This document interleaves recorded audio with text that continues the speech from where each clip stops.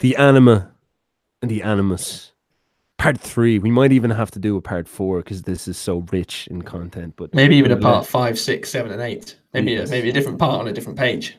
Yes, who knows, man? yes, we'll do line by line or something like that. I'm here with James P Dowling, and we're continuing our Aion lectures back into Jung again. And this time we're going to talk a little bit more about the collective unconscious and where the anima positions herself in that context and where the animus works. And we're going to get a little bit more meaty, take out the more dramatic earlier stuff that we're talking about and get really into the prominent way that these two archetypes affect people and how it becomes quite a mind fuck, shall we say, that you can have this archetype in the sky communicating with you and it also being like a god that lives outside your brain. So it's sort of like Jung's getting into the freaky idea that the archetype lives outside your head but somehow affects your head, almost like Facebook.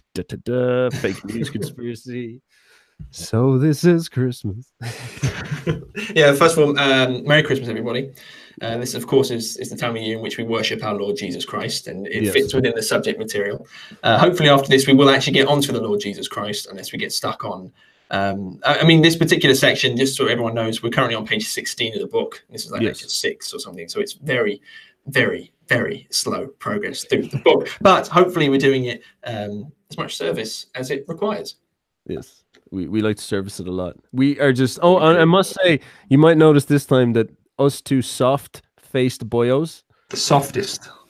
We are very well dressed this time around. We decided since it's Christmas and we'd look fantastic because we are trying to woo the anima secretly here. We're trying to get her on our side. So well, that'd be the anima secretly. Ah, yes, quite. Unless you're one of those homosexual types that Jung was talking about. Have you disappeared? Well, in case Steph disappeared, let's dive. Oh no, you have returned. You froze for a second there, so I don't know whose side it would have got there. Oh shit. Okay, right. Let's crack into it, my man. Let's just go straight into it because we've got a lot to talk about, and we'll flesh out the story as we move into it. So, James, since you're the non-dyslexic person of this this duo, please read from us. I say with the functioning brain. All right, here we go, people. So wait, you say 33? I would go for that. Okay, cool. I'm going to read through 33 people. So I hope you're sitting comfortably. Like the anima, the animus too has a positive aspect.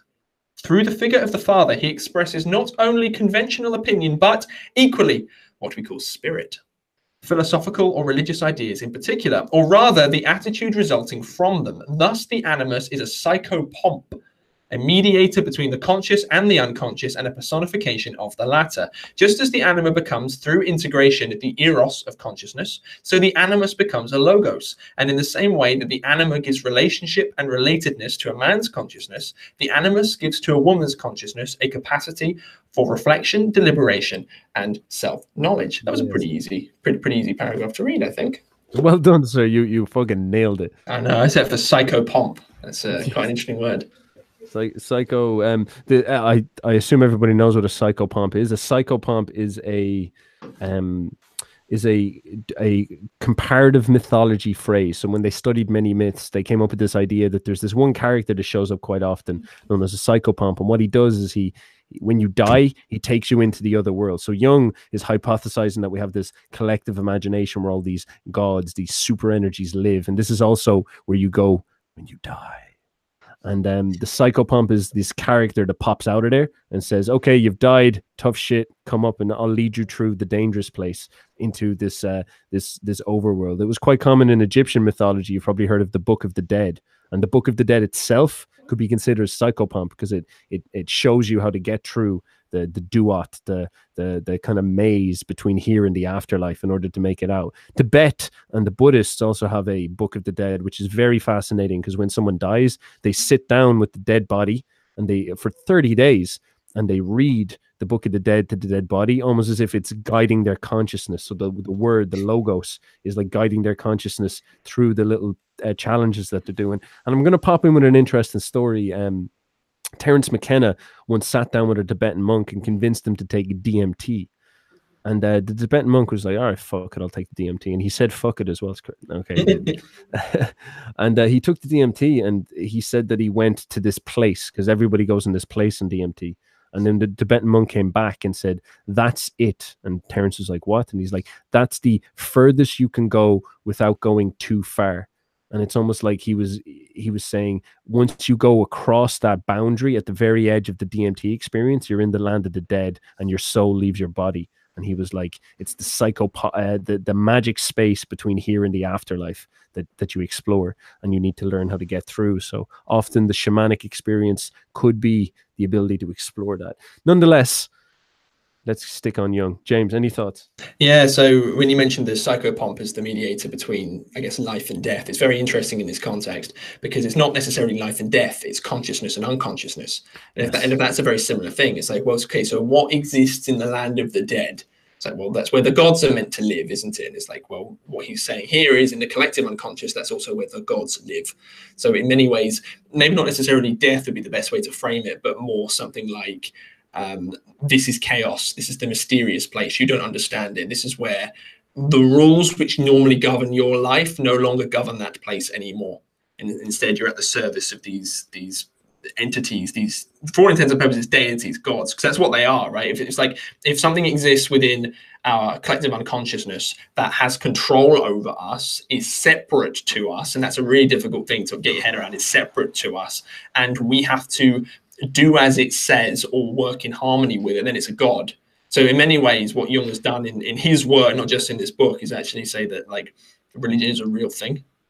You know, it's not necessarily the abstractions onto the outside world. In many ways, that would be what the collective unconscious is doing, projecting things onto the outside world. But it's like religious truths are real truths because they exist within you. You aren't your own god. It's like, that's like such a terrifying idea to me. It's fantastic. So crazy. It's so good. Like, oh, I love geeking out on that because it's quite based. Like, because this stuff you're not supposed to believe. We're supposed to be like, you know, like everything's made out of matter and all that shit. And like, you know, matter's great and all that stuff. But when you really dig down to it, like Jung's giving you a really based, empirical and psychologically relevant way to take stuff, like we could call it psycho-spiritual stuff, seriously, which is so awesome because it's like that idea that there is this drama of gods playing out, and these gods can send energy to us, and this energy that they send to us affects our psychology, that affects our actions, and therefore affects history, is not to be taken lightly.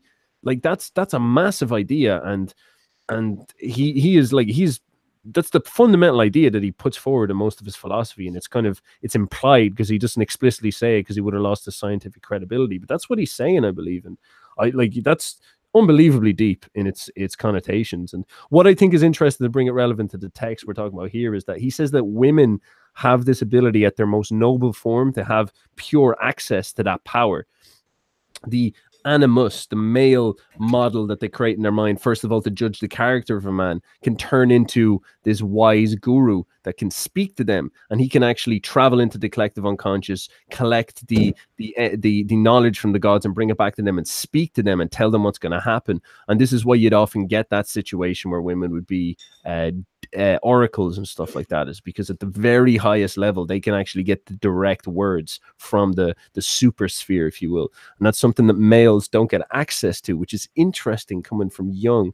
It means that women are better than men. Is that what he's saying? Oh, everybody would love that. Some of these people would definitely love that. But what Jung's saying here as well, like he's definitely saying men and women are different psychologically, and that's going to be upsetting to a lot of people. But Jung doesn't care because Jung is a based gentleman. He don't give no fucks about what you think. Like men and women are different, but in order to be a complete man or a complete woman, you have to have a spark of manliness within the woman and a spark of femininity within the man, so that you sort of become a more balanced person.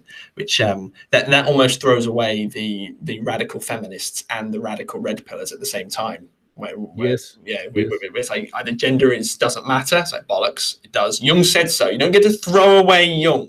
Like, it matters, and you also don't get to be one of the red pillars who's like just masculinity, unless you have embedded within that.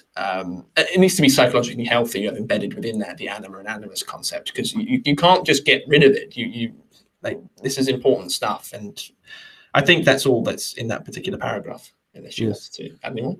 A quick note on that is that Jung said that when you integrate your femininity, it makes you more masculine, and Mm. I think that sounds like a weird idea, but I will put it, I will frame it in a practical sense. I've noticed that when say if I want to go and talk to a girl, it's very scary. It's very scary, and so in order for me to talk to that girl, I actually have to conquer a very feminine part of me, which is my emotions. I have to understand that I'm scared of talking to this beautiful girl because she might reject me, and I'll feel vulnerable. And that's And a with you, feminine that part of happens me. all the time. Like, as far as I'm aware, you've only just been rejected forever. All of past, isn't it? Yeah, I'm an incel, you motherfuckers. I'm here. I'm gonna take. I'm so angry. I'm gonna turn MGTOW, take over the world. You just wait for it.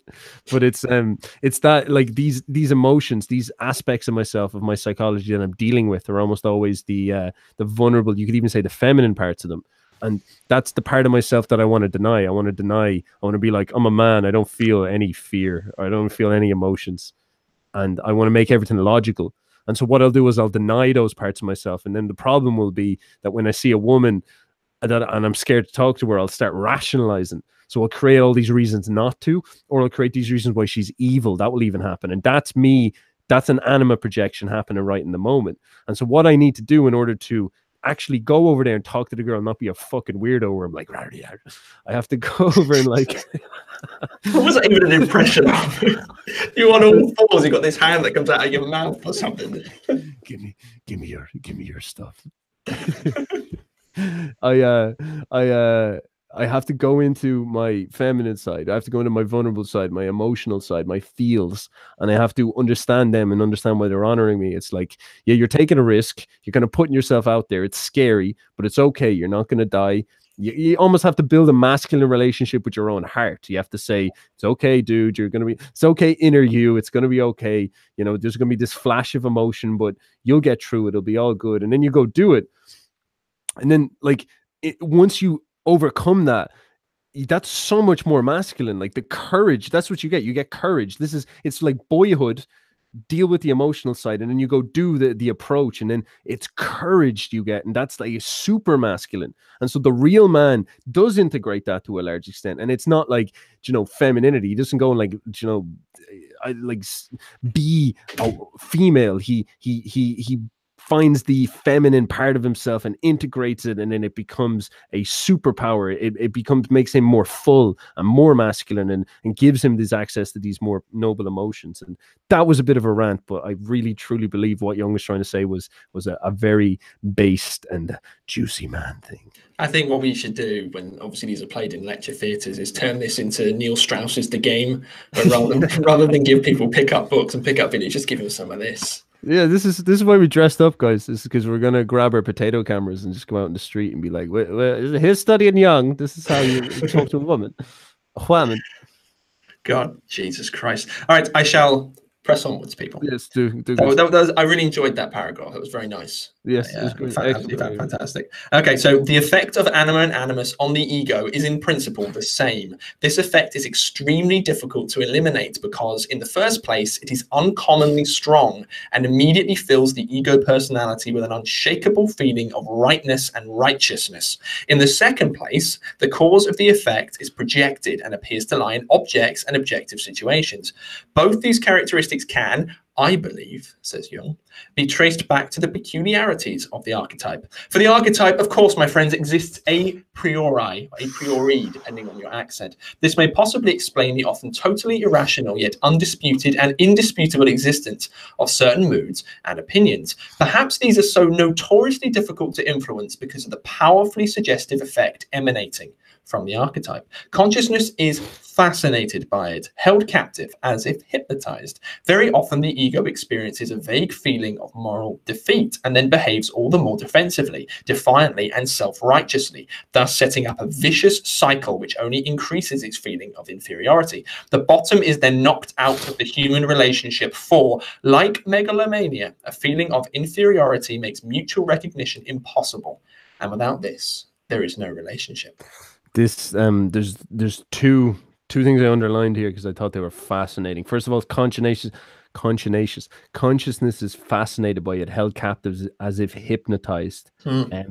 Maybe I will go on a proper tirade and rant about that. So first, what's your thoughts on the inferiority makes a mutual recognition impossible? I thought that was a crazy idea as well. Yeah, I'd like to briefly say about consciousness feels like was it fascinated with it. That's what happens when you see a beautiful woman as well. Yes. It's like reflected in real life. It's like, oh, what is this? It's like, you know what it is. It's like a woman, but you don't see woman. You see sort of like genetic potential to have babies with, a really nice, fun time to have with, and it's just a beautiful work of art.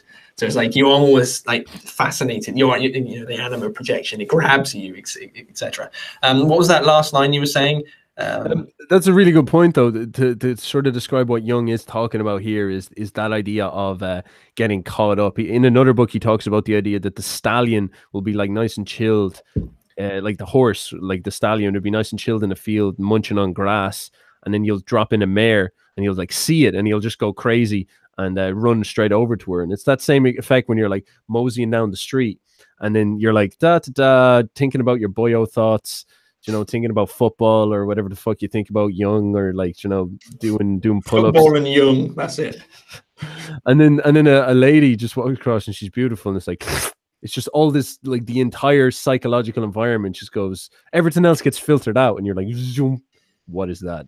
And it's that type of, this pattern appears in reality that almost fits the archetype to an extent, and the closer she is to the archetype, the more beautiful she is, obviously. And so the more intense the energy, the draw is towards her. Yeah, so that's a really interesting thought. Yeah, the inferiority thing is, though, like the thing why I found that interesting is he's talking about the megalomania, inferiority making the recognition a problem. So obviously, if this woman is the most beautiful, you can cause that problem where you is that what he's saying? You're saying you pedestalize the anima because she's the representation of the goddess, and so you make yourself inferior to her, and so she's sort of like, that's disgusting, like what the fuck, like stop treating me like, oh my god. He's what's nice about these ideas is it's multiple things at once. So like we just talked about, it was like you get enamored by a particular pretty girl, and it's also like a god and, you know, a worshipper of said god, I suppose, someone who's under the control of the god. And it's also like a human relationship in psychological terms, where the ego is not inferior to the anima or animus. It just feels inferior because it's under the control of it. So what he's done is actually like stacked up multiple literary levels at once to put it into one thing, I guess, to make it easier to read. So if and this is something that you need to understand, it's like the anima and the animus are not a part of you. They're a part of your inner psychic environment, but they're not a part of you. Like the center of, just to recap, I suppose, the center of consciousness that is you watching this video or listening to this video right now, that's your ego. It's like that's what it is. When people talk about ego, that's specifically it. And it's like the anima and animus is a separate autonomous thing. So if it's a separate autonomous thing that exists with you, you have to have some kind of relationship with it. In order for you to engage in psychic hygiene or engage in individuation, you have to have a good relationship with that thing, or else I was listening to the Patreon thing with Sargon of Akkad. It's like the manifest observable behavior of how you of how you actually act out your particular relationship becomes toxic. It doesn't serve you very well. So you project certain negative emotions, you project ideas onto objects and people. Usually with this, it's on people of the opposite sex. So you have to have some kind of healthy relationship with them, or else you cannot engage in good psychic hygiene, or else it will overpower you, or you become resentful and bitter against womankind as such, for example. Yeah. And it's like, so in order to, you know, it's like you can take whichever path you want. There's not necessarily moral value built into this. It's what do you want? Do you want to be psychologically healthy? Do you want to have the best life you possibly can? Do you want to have coherence in your inner psychological environment? It's like, then maybe you should have a good relationship with your anima and animus, and that starts by articulating it and understanding that a lot of the things that you project onto people of the opposite sex is not a result of them or womankind as such. It's a result of your internal conflicts. That's a really good point. That's a really good point. Like, I have a massive tirade written down here that I definitely will have to go into at some point. Have you actually written out a tirade? So like look, it's like all over the fucking, can you see it there? It's you mark up books, you're a bad person. Oh, I'm too orderly for that. I just like scribble all through it like a baby. I noticed some guy on Twitter, and he was talking about women, and there is obviously this big thing where people are like really, really angry at women nowadays. Like you've got the MGTOW guys and all this stuff. And this guy on Twitter said the way things work is that if you're a top 10% male, you love women and you love their nature and you'd never want to change it. And it's not that you could either, because it favors you. The dark side of women's nature is that they aim high and they aim for the best. And like it's almost like 10 women would have no problem sharing an alpha male, whereas like one woman would have a serious problem sharing like having a beta male at all. Yeah. And there is that side. Obviously there's the same dynamic in male's psyche in relationship to women. Like men, there's probably an ideal version of men that women like, but obviously they like a masculine character, you know, they like a strong character, but they obviously project quite a lot of negativity on them as well. And both camps are doing this, both genders are doing this, and this is all to do with them projecting something onto it. And it's all to do with this idea of projection. And later on, Jung talks about this a little bit more. He says it's a kind of, if you wanted to make a model, he says it's like a trifecta model. So you've got the man and you've got the actual woman. So the actual man and the actual woman, and then the relationship between those two is the sort of effect of the anima. So the anima is the experience the man has of the woman. That's what the anima is, what he's trying to describe here. The animus is the experience the woman has of the man. So what the woman would see when she looks at the man is like this masculine character. So this is that type of archetype. And what the man sees when he looks at the woman is the feminine character. And then above that, that's informing this, is the archetype itself. And this is separate from the two people, and it exists outside of them. It's so fucking crazy when you go into what he's actually saying here. And you don't actually even perceive her per se. You sort of get contents out of her. And he'll go into this more specifically later on. But the idea is that if you have a bad relationship to that goddess, if, for example, you have become MGTOW or red pilled or something like that, and you believe that all women are evil, so your anima, the archetype you have modeled in your head, or even unconsciously in your head, or have been taught to see in your head, is some evil bitch living up in the sky that hates you. Every time you go to speak to another woman, this will start to rain down in your psychology, and then you won't even have a real experience of the woman. You'll have a projected experience. You won't see the woman for what she is. You will see the evilness that is inherent in your anima thing. So I think what you were trying to say there is that it is actually of incredible moral precedence. And Jung describes this as like so hard to do, and most people won't even do it in their lifetime. And this is why we're so unconsciously led by these forces, why they're gods and why it's a destiny, is that if you go in and say, wait, am I seeing woman for what she actually is, or do I have a bad conception of woman? And then that's when you start to go into this idea of sorting out your anima of some sort. And I think this is what this guy on Twitter was saying, is that, like, you know, if you're a top level guy in some sense, and you accept women as they are, you'll probably like it because it favors you to a large extent. And then yeah, it's like resentment is a very big problem. Yes. It's so you have to, I guess, step one of doing that is separate the person that you're looking at from womanhood, womankind as such, which would be the animus, and vice versa for the man itself. It's like almost like your perception of the person is informed by the god. So it's in a weird way, it's like you're looking at the woman, for example, and you're saying, I don't know what to make of this. I'm going to pray to the anima god, and she's going to bestow upon me wisdom of how I should perceive this particular individual. And that's actually terrifying. But that's like a process that happens unconsciously. And to bring it back to the fascination thing, this is something I wrote down, and like I'm kind of ragging on the MGTOW dudes a little bit here. Like I feel bad for that, because like I get what they're doing in one sense, but I do have to bully their psychology a little bit just to make sure that they've really considered their position. And this model I'm creating here, where you've got the anima up in the sky, the man, the woman relationship, I'm trying to wonder what Jung means by when he says consciousness is fascinated, because the MGTOW dudes seem to be almost obsessed with women in a weird way. Do you know what I mean? Like, of all things, they're like men going their own way, and what they do is they go on groups and they define themselves by their antithesis towards feminine or the female. That's also what atheists tend to do, which is fascinating to me. It's like, we all don't believe in God, so let's gather together and talk about how much we don't believe in God. So it's like they're talking about God constantly. So they are fascinated by the concept of God. Yeah, I think you're spot on there with the MGTOW thing. It's really weird. It's really weird when you think about it. So like, and consciousness is fascinated by it. So they're suffering from the one thing that they hate. I think these MGTOW dudes, and this is a really fucking good point. Like, I don't think this is trivial, and I'm not trying to criticize them. I think they have this right. I think that in the modern world, like Instagram world, you know, women have it way too easy to get validated by a load of beta males. So they can just throw up some photos of them like half naked on Instagram and get flattered. And then that fulfills their ego, and that plays to their worst nature, shall we say.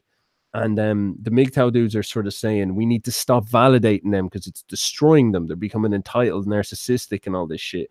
That's all good precedents. Like, they're all actually really interesting points that people should take more seriously. And it's making a lot of girls depressed, on the other hand.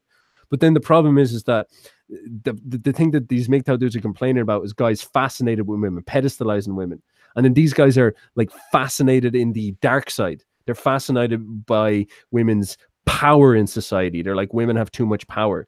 They're like, I like, so it's like that type of mood they're projecting onto it. They're fascinated with women's disloyalty. So they're almost like, the archetype for most guys is quite simplistically sexualized, and they're fascinated with that. The MGTOW guys have got a negative, an evil female, a dark side feminine archetype, but they're still obsessed with it. And so it almost feels like the risk with MGTOW is that they could have a serious anima projection and it could be seriously negative. And that's something I guess I would push to that movement and say, make sure you've got that cleared up, because like, I don't think that they're wrong, but I don't think that they're 100% on the path, or they're at risk for attracting people who are very, very damaged inside. Because if you think, here's another thing to think about, the MGTOW movement is coming up in a world where, first of all, like, guys get rejected a lot, and that's intense. Like, getting rejected is painful. Like, I was talking about approaching girls earlier. Like, when you walk up to a girl and you're a little bit weird or you're a little bit off, and she's like, ugh. And then you're like, oh my God, she just like, you know, she just ughed me. That's just, it's hard, it hurts, but you get over it. But collectively, when you get like a lot of those, especially if you're like lower status and you get a lot of those, that charge builds up, and that makes you like, if you don't deal with that psychologically well, that turns the anima into a monster, because that's what she is. She's the ability to suck your fucking soul out your chest, and you build up all this courage. You're like, hey babe, and she's just like, ugh. It's like sucks your soul out of your chest. And then another thing to add to that is there's a lot of single mothers, and so single mothers are busy, you know, they work like 3 jobs, and that causes abandonment issues, I'm sure. Like, it's like, I'm not getting enough attention from my mother. And so you can see how maybe really deep in childhood, all these young guys weren't really getting attention from mom because she was off working. And so it turns into this thing that rejects you, hates you, disgusted with you. And so your response is to reject it, hate it, and disgust it, and that informs all your relationships with females. It fundamentally informs your relationships with females, where you reject them, you hate them, and you're disgusted with them. And yeah, I just attacked the MGTOW movement pretty hard. No, that's absolutely fine. It's like, if I was to break up with you over these Aion lectures because I thought you were an idiot, for example, I was like, I'm done with you, we're not romantically involved anymore, I'm going to leave you alone, I would say that we would have a bad relationship. You know, that goes along with the idea of breaking up with somebody. And for people who don't know, MGTOW, MGTOW, stands for men going their own way. You know, and it's almost symbolically in the language, it's like, I'm going my own way, I'm breaking up with you. So it's like, you implicit within that is a poor relationship with the anima. So it's just implicit within the damn words. It's like, I'm not having nothing to do with you anymore, you're bad. So it's like they're that's it. And that's what Jung's talking about. It's like, I'm fascinated by you, but I don't like you. The ego doesn't like you. It's like, are you fascinated by your enemies? Yes, because you obsess over your enemies. It's the same thing with the shadow to some degree. You know, when Jordan Peterson, for example, he makes him sound completely insane, and maybe he is to some degree. But it's like, I became so obsessed with atomic bombs, you know, and I kept having apocalyptic dreams, and Hitler was in my dreams all the damn time. It's like, well, yeah, like, you're fascinated by him, but you don't like him. You know, it's like, it's that same idea. I'm breaking up with you, but I have to keep sort of checking my text to see if you're there, checking on your Instagram to see if you're there. I don't like you, fucking die. You know, It's that's it. It's obsession. Yeah. No, I yeah. 100% agree. It's wild. Um, yeah, my man. I think we should push on. We'll get more into projections. I still have a lot to say on projections. Jung talks about it a lot more in this next paragraph. So I Very guess once nice. we get around about halfway through it, Yeah. I'll go into probably the most of what I've written here. So hop Okay, on with me. stop me when you get there because it's a long paragraph. Cool, cool. Here we go, people. As I said, my good friends, it is easier to gain insight into the shadow than into the anima or animus. With the shadow, we have the advantage of being prepared in some sort by our education, which has always endeavored to convince people that they are not 100% pure gold. So everyone immediately understands what is meant by shadow, inferior personality, etc. And if he has forgotten, his memory can easily be refreshed by a Sunday sermon, his wife, or the tax collector.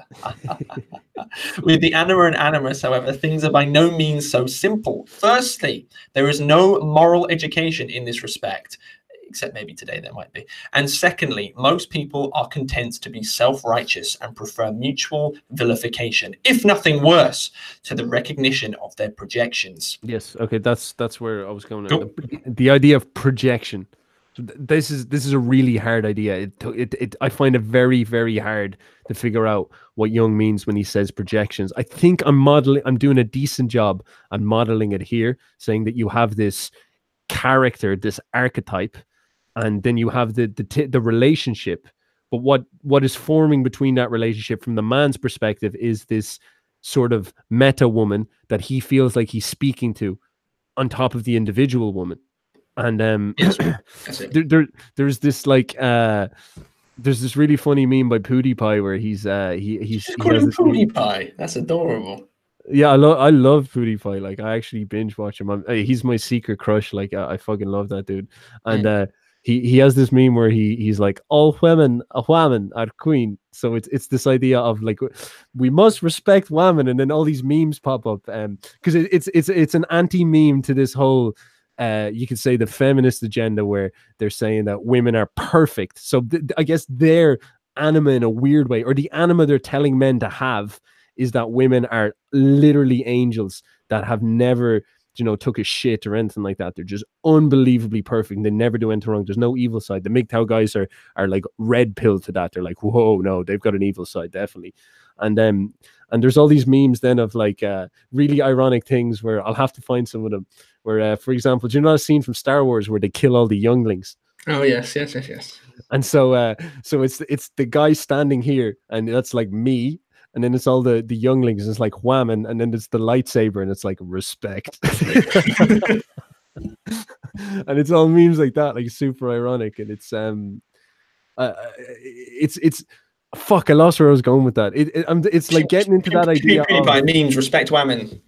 Yeah, it's getting into the idea of this idea, the meme, the super meme, the meta meme, is creating the dynamics of the relationship almost more than the individuals are, especially when the individuals are not conscious of the metaphysics of the meta meme that's going on, which is a fucking crazy idea. Like, what does that even mean? And Jung talks about this a little bit more. He says that the problem with women is that women project irrational opinions. So this is irrational. So instead of rationally communicating with two people about who they are, you're irrationally communicating with the sort of meta meme of some sort. So women have this problem where they will have irrational opinions. And I was trying to think, like, what does he mean by that? What does he mean the animus is doing? And in the red pill community, Rollo Tomasi talks about the hamster inside the woman's head. So since we've got this idea the animus is like the logos, Rollo has this idea of the hamster. So when a woman does something wrong, for example, she's married and she fucks some alpha male and gets pregnant or something like that, she will rationalize that didn't happen, or she will justify it to herself, or she'll forget it of some sort. It's this is interesting because this is where this idea of a projection ties into the idea of illusion. So what she did in reality is she like cheated on her partner, she had sex with someone or like that. But in order to protect her ego, in order to not have her ego overwhelmed by her behavior, she will the logo side of her, the theorizing side of her, the animus in many ways, will project the story over what happened. It will create a illusion for her that protects her. Do you understand what I'm saying? Yes, certainly. And I found that weird, because that's sort of playing into like how we're trying to figure out women. Like, we're trying to figure out what's going on with them. And in many ways, sex is easier for them, and so they will. Their problem is defending their shall we say purity. I guess that's traditionally what like a woman's nature would be all about, is like they have to maintain value, whereas men have to create it in some sort. So they have this situation where they will like do, you know, immoral things, or they'll fuck the wrong guy, or fuck too many guys, or something like that. And so like a big thing for women I've noticed is like not being called a slut, which is so strange, because like if I was like, James, you're such a slut, you'd be like, yeah, I am. So maybe I am. Wink, wink. But then if you're like, say to any girl, she'd be like, what the fuck? That's just what? Fuck you. And especially we could talk about evolutionary biology all day. So people didn't know I am a biologist as part of my day job. Well, this is what I find fascinating about it, because I'm trying to, I guess, apply these concepts to evolutionary biology. And it's like, well, how do we base the animus in female nature? And the idea would be that, obviously, I said in an earlier one, first of all, the animus helps her model a strong male and test him. So when she's here, and in this little trifecta, you've got the animus. So she's not seeing the man, she's seeing the ideal man, and she's, I guess, testing the man to make sure he's as strong as the ideal man. Yep. That's what the evolution, because she doesn't want she doesn't want to get some creepy orc babies. Like, she wants to make sure they're alpha babies. And so, but what the animus might do then is, when she, in the more negative sense, is when she does something false, the animus might, the theorizing side of her might try to hide it from her, as I was saying. And it's something to do with shame, I guess, is what I'm trying to get at. There's this sense that the ego, it fundamentally comes down to this idea to protect the ego. The projection idea, what I'm getting at, is the idea of delusion or illusion. And I find that fascinating, because Jung is trying to push this idea of our problems are about unconsciousness. And the real hard thing in order to model an anima or an animus correctly, is it often involves you admitting to yourself why you're a weak little bitch. Like, for a woman, it would be about admitting to herself, damn, I was a filthy slut.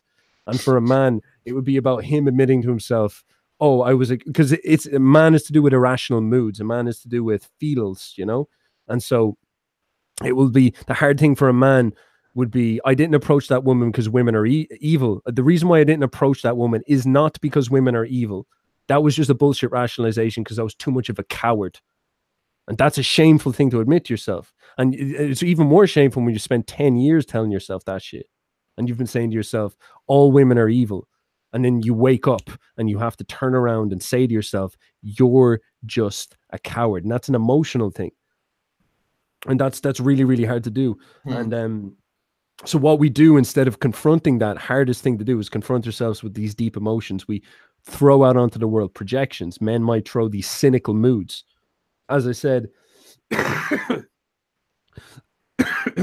if you're lower, what's sorry? R.I.P. I hope you die on air. I'd get so much money from that. The number of people who click on this video, and then I get access to your Patreon. You fucking evil bastard. I would definitely not give you my PlayStation, you fuck. I've got a PlayStation, mate. 3 and 4. Oh, so yeah, so you play video games, do you? What about all your tweets against them? They're them? a relic from the past. Thank you very much. My fiance uses them. You're on them all day, man. So you are actually shadow projecting, because I earn so much more money than you, and you're like this guy's evil, but really you're just a pathetic little bitch. How am I so much better dressed then? Like, how did that work? Excuse me. This was like £70 or something. It's all right. You might be the softest boyo has ever lived. Jesus Christ. Are you going to finish your train of thoughts, or will I have to finish it for you, because you have no idea what the fuck you're talking about? I'm very, very close. Give me 1 second. So the idea, of course, is that the thing that I found difficult is, Jung would say, women have irrational opinions. And I think it's coming down to that idea that they would have a propensity towards self-delusion intellectually, because they have to remain their ego integrity through stories. And it actually fundamentally, to base it in evolution, is that they don't want to think that they're sluts, fundamentally. So like when they do things that are anti-slut, they'll have to rationalize themselves that way. And they also want to test men and blah, blah, blah, blah, blah, blah, blah. Men, in a weird way, they want to, their problem is irrational moods. And I was really confused about this. I was like, I don't think I'm a moody bitch at all. But then, like, when you kind of get down to it, it's more to do with this idea that women represent life.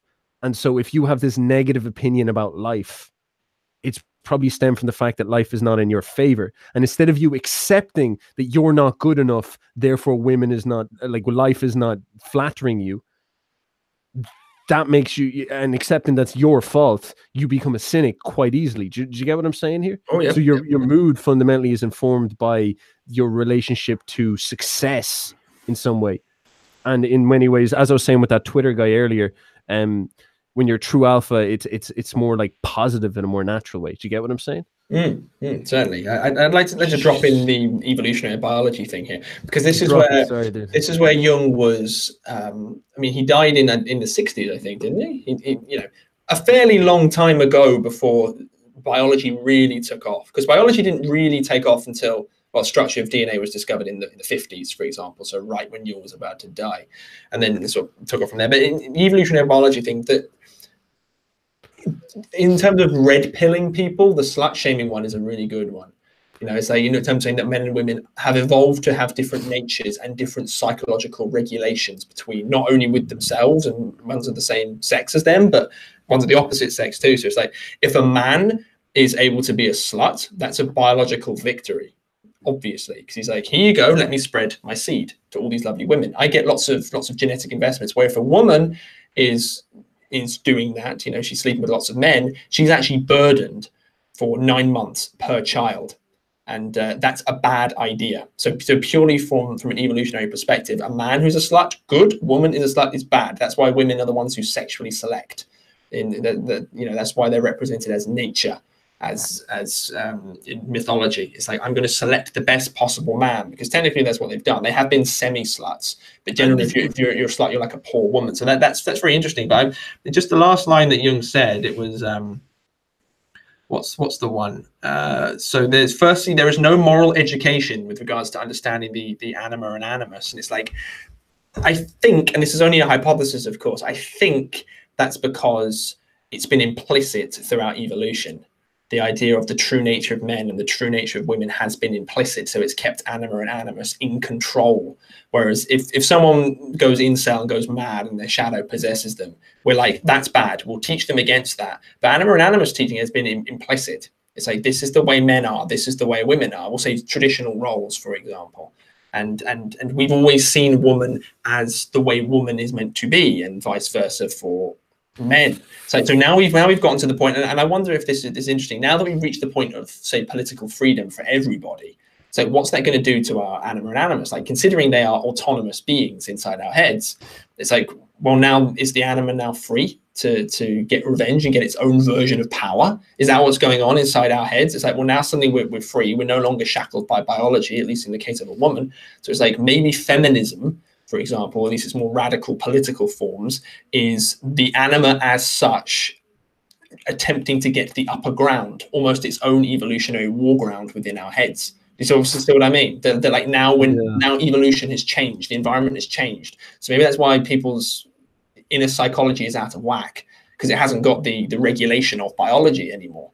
It's like anything can now go. So not only is that marked by a period of sort of intermittent chaos, but it's like, whatever the dominant narrative is going to win, and maybe that's going to be the goddess is now what we should be worshipping. And so, I mean, very, very, very important and complex and deep and profound ideas you just brought up there. Like, honest to God, like, first of all, we like, what we're going to try to do for the rest of this is establish that first principle that the anima exists separate to us, which is just an unbelievably huge idea. But what James, I think, is pushing here is the idea that, what is that anima? What is that goddess at the moment? What are the collective symbols that are informing our experience of man and woman, of the genders? And the one astounding thing is that there's this sort of anti-nature first principle that's affecting all of this. There's some sense that no humans have a nature. Now, that's a crazy idea that people are pushing, but it's getting pushed nonetheless heavily. Almost all of our academia is premised on this, and I think it's wrong personally, but I guess it's something we got to debate a little bit more. I think it's wrong to push this stuff forward. But nonetheless, you can forget about that. What is happening right now is that the animus, we could say the collective animus, is the patriarch ideal. It's an old creepy white guy, you know what I mean? And then at a lower level, it seems to be shifting to like, I don't know, like, what is Adonis? What is the beautiful strong man? Do you know what I mean? Like, who is the great character? He's almost like a sports star or something. Something like that, yeah. Yeah, it's that type of idea. Maybe like an Arnold Schwarzenegger type. And then there's that side. There's also like the bodybuilder types, and I guess like Instagram is the place to find that. It's like, what are most girls looking at there, or what type of guys are looking at, or like The Weeknd is another one. Like, he's, you know, the laconic singer, and he's super nihilistic as well. And so what's interesting is seeing these characters and seeing how they fill in, and seeing how people attach them, and seeing which ones will win out the long term will be very interesting. Like, will the patriarch consolidate, and will women, like, will this turn into a matriarchy? Will the patriarch ideal consolidate so deeply that it lowers its status compared to the goddess?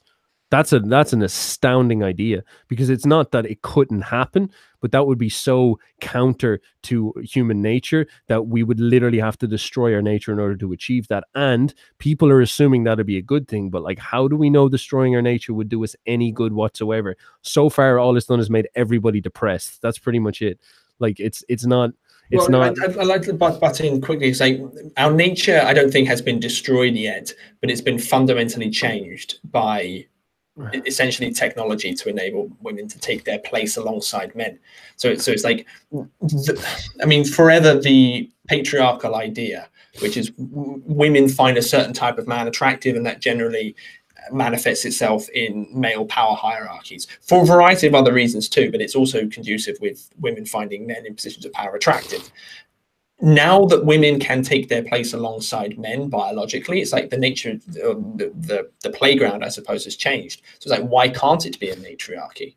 You know, it's like, I'm not supporting the idea. It's like playing with the idea. It's like, it's no wonder these ideas are coming forth, because it's like, well, now the rules have changed. Why can't we do this? You know, and then there's also resentment against the system in there as well. So that plays into it too. It's like, well, you know, the whole Marxist ideological, we've been oppressed for God knows how long. Maybe that ties into it too. To be like, well, why can't this be a matriarchy? You know, my argument is actually that our biological nature has not changed at all, and there's an attempt to change it going on, where we're trying to get people to take pills. The transgender thing is the first real movement to that. And it's a scary movement, because like, people don't take this seriously, how big of a philosophical idea it is. Is like, you can be born a man, and you can take technology to change yourself into a female. So you can feel female and do that. That's crazy. Like that. And I don't mean that in a like putting down way. I just mean that that's actually insane. Like, it's going against nature. It's not normal. It's different. It's weird. It's crazy. And we don't know what that could mean. And there's many instances of people going trans and then regretting it, and after cutting off their dicks and stuff and not knowing what to do about it. So it's a really intense idea, but that's premised on the idea that we need to defeat biology. We need to free people to be whatever their imaginations imagine. But the problem underneath that is that, why do you think that you want to be something other than your nature? Jung, I think, is pushing the idea that fundamentally, when you get back to it, you just want to be what you are. That's the whole thing you were searching for all in the end. A woman, in the end, is only ever going to want to be a woman, and a man is only ever going to want to be a man. And then the individuation process, as it grows, might have some exceptions, but they're rare. They're not the rule. And the thing I think you're talking about there is that the society we've built on top of that is unnatural. And that's a big problem, because our nature is the same, but the social system we've built on top of it does not play into our nature. Well, so the most recent is unnatural. So we'll say since the pill and technology that's enabled women, that's the unnatural part, yes. And so what's weird about that is now we're playing catch up. Now our nature is now in a position of compromise. It's a problem. And so now we're trying to fit a round peg into a square hole. And the solution is twofold. It's like, either like, we're going to keep blaming traditional nature, which was the patriarchy, or we're going to change the square peg, the round peg, you know, we're going to change it into what it needs to be using technology. That's like DNA editing and all that shit, and pills and all that stuff. And they're just crazy ideas. It's pretty much saying that nature's not good enough. and we need to change it. And that's a really cynical idea. It's a really cynical idea. And I guess what I'm trying to push forward here is that one thing I was saying earlier is that men, I think, fundamentally project their opinion onto the world, their mood onto the world. They're like, they can rationalize all they want, but fundamentally their feeling of the world will be dictated by their relationship to life, and life being the mother anima. And if life was good to them, if the mother was caring, they'll feel that life is a loving place. If women were accepting and not rejecting overtly, they will think that life is they'll be confident, you know, they'll be strong and all that. Like having a lot of sex is a healing effect on a young man's mind. It's crazy. And it's like, so that's a positive loop. But if you have a negative loop, you will build up this distrust towards life. You'll build up this hate towards life. You'll build up this desire to defeat life. You'll build up this desire to walk away from life. And this is going to be a weird idea, but like almost in our modern worlds and our modern systems, our modern patriarchy, if you will, the men that are winning aren't the alpha males. It's the traditional alpha males. It's the beta males. You know what I mean? Like, you got Zuckerberg up there. He's like a creepy tech nerd, and he's like a fantastic genius, but creepy tech nerd all the way. And you kind of get the feeling that like a lot of what he says, like, he's a soy boy, you know, a lot of what he says is very tinged with negativity.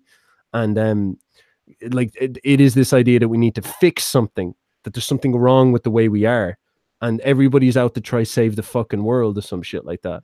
And there is that strange sensation that there is underneath it all, there's this negative mood towards our nature, and that is actually a revolution, not against men but against mother nature. So on one side you got the beta males trying to change mother nature, trying to defeat the anima, trying to defeat life who never loved them. And then the other end, you've got the rejected females trying to defeat the patriarchy, the society that never loved them or was mean to them or something like that. And it's the father that never gave them attention. So, yeah. So summing that up, I guess collectively we have a very poor relationship with our image of man and woman. So, and this becomes so obvious. It's like if you mention anything to do with gender relations or gender politics to anyone, they immediately go. Yeah. Because not only do they have no idea what their relationship is or should be, you know, it's as if their personal relationship is not aligned with what the collective should be.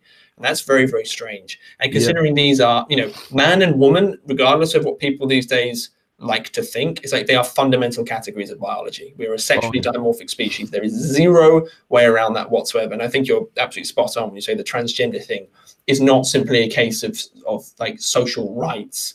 It's deeper. It's like and this isn't necessarily good or bad, of course. It's like it's an assault on the category of men and women, that they're not, first of all, they're not absolute, which is a really big deal, a massively big deal. Because then if there's oppression that comes with those categories, why shouldn't we just do away with them, right? That's and it is a good question, and it's difficult to throw away. It's like, if biology is oppressing us, why can't we do away with biology?